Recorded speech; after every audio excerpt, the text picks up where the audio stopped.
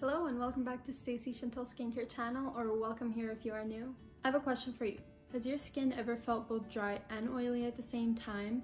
And have you wondered, how can this be? I'm here to tell you that you're not going crazy, that there is such a thing, but let me explain to you why you're feeling both dry and oily at the same time. So first of all, those are skin conditions, and it does not necessarily determine your skin type as either oily or dry.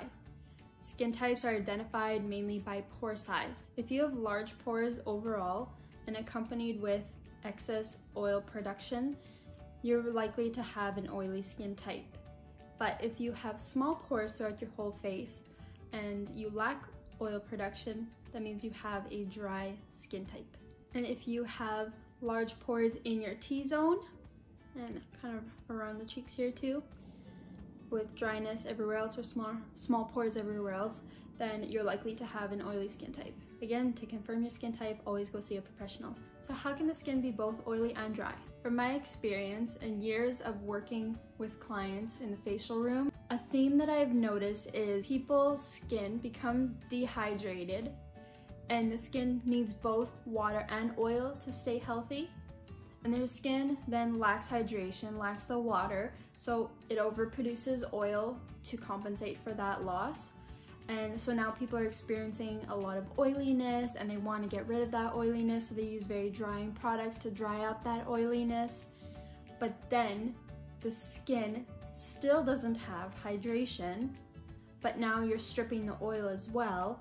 And so now you are causing dryness, surface dryness on the skin. So that dryness you're feeling is actually surface dryness. It's temporary. Basically, your products are way too drying on your skin, way too stripping of all the oils and all the hydration and all the good stuff of your skin. It strips it all away and it creates like a dry textured film over your skin. So now to the touch, it feels dry, but underneath you're still producing oil, because again, you still don't have that hydration and the skin needs that hydration. So again, it overproduces oil.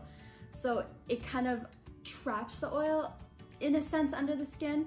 Depending how severe the surface dryness is, it ends up clogging the pores and you may notice more breakouts, especially like in those oily zones. Good news, it is fixable. So if the scenario that I just explained sounds like you, then listen to these steps of how to fix it. So first of all, stop using a foaming cleanser. Foaming cleansers are really drying to the skin, and you know, they take away too much oil. Sure, you want to take away some of that oil buildup and, you know, residue buildup on your skin, but you don't want to take everything out. Our skin still needs its natural oils and some oil in the skin.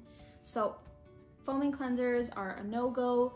Opt for a like gentle gel cleanser, because it will still help with the oil reduction, but it's also going to hydrate the skin, which again is super important. A good hydrating cleanser that I recommend would be either the Mangosteen Daily Resurfacing Cleanser. I have a whole video about that cleanser and why it is the best cleanser ever. I'll try to link it in the description. Anyways, that would be my top recommendation, as well as the Stone Crop Gel Wash. That one is also really hydrating, but it does a good job of cleaning the skin. Once you've used a proper cleanser, then exfoliate the skin. You want to basically break up all the surface dryness that you have on your skin.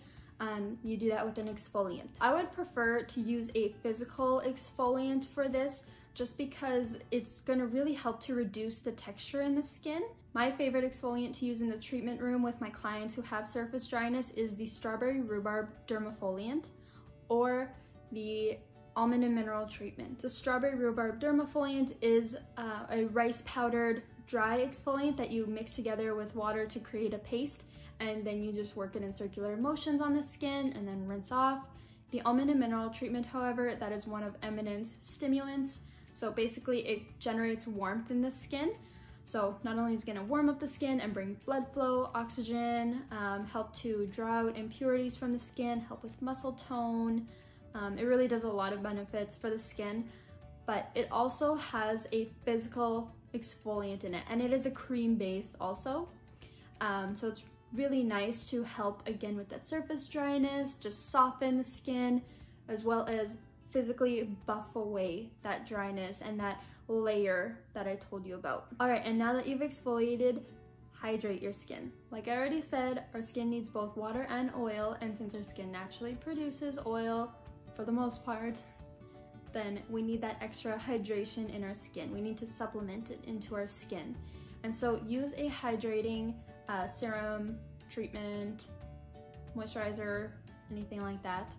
Something with a very light and hydrating base to it to, again, lock in the hydration in your skin so that your skin is healthy and balanced. My top recommendation for that one would be probably the Lotus Detoxifying Overnight Treatment.